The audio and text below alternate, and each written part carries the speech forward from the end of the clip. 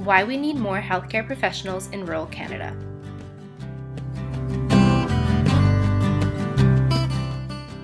There's a lack of sophisticated diagnostic technologies such as MRI and PET scanners in rural areas.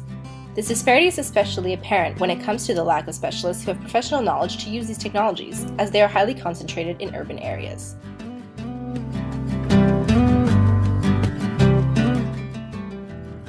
.4% of Canadian doctors are in rural communities, whereas Canada's rural population represents 20% of its total population.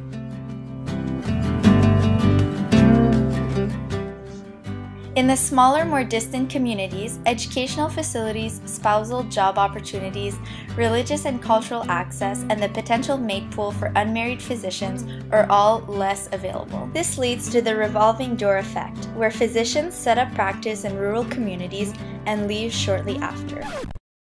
But why are they leaving? And why are there so few rural doctors to begin with? Between 1996 and 2001, urban Canada gained 389 MDs at rural Canada's expense. Currently, only 8% of medical students come from rural areas, and only half will choose rural practice, while only 1 in 20 urban-based students will do so. Medical schools should have a larger portion of their curriculum dedicated to rural practice, and the availability of rural internships needs to be increased.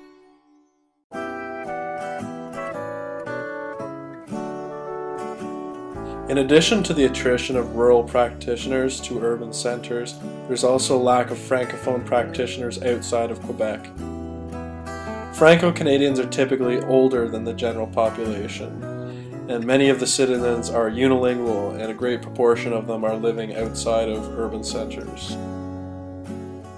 In Ontario, 12% of senior French speakers are unilingual, with 25% of them living in remote regions.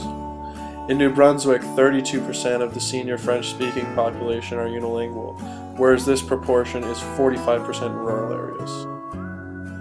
Even if there were enough healthcare providers, they would need to be conveniently located for patients to be able to take advantage of their services effectively.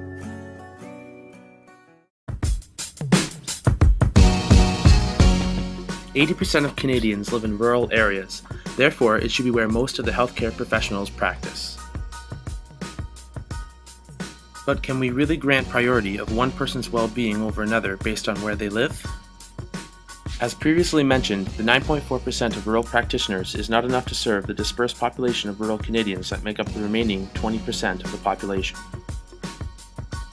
Rural Canadians also have means of transportation to get themselves to urban centres. But unlike urban Canadians, they lack access to public transportation. And with the increasing price of gas, many cannot afford to make trips into the city.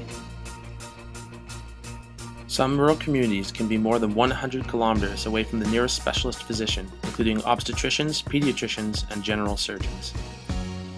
Lastly, urban Canadians argue that rural Canadians have lower wait times to see a doctor. 98% of citizens live within a 30-minute drive of emergency facilities, but a patient in cardiac arrest who is not treated within the first 5 minutes will suffer significant brain injury. The risk of death increases as time continues to pass. For every minute without defibrillation, the likelihood of death increases by 10%.